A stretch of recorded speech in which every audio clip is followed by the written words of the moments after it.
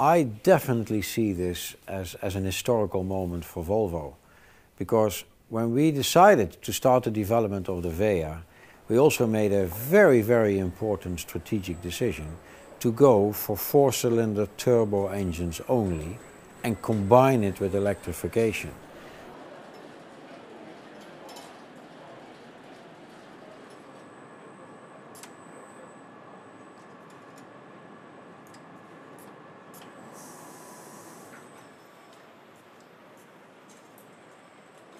This is the single largest investment that we have since the start of this factory.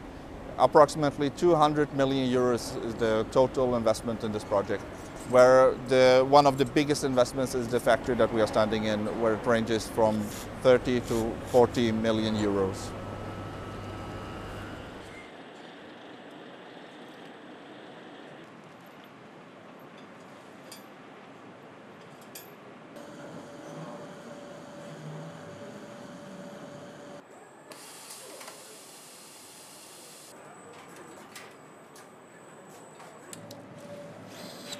The biggest challenge have been to have an architecture that all engines can easily be installed in different cars with the same components.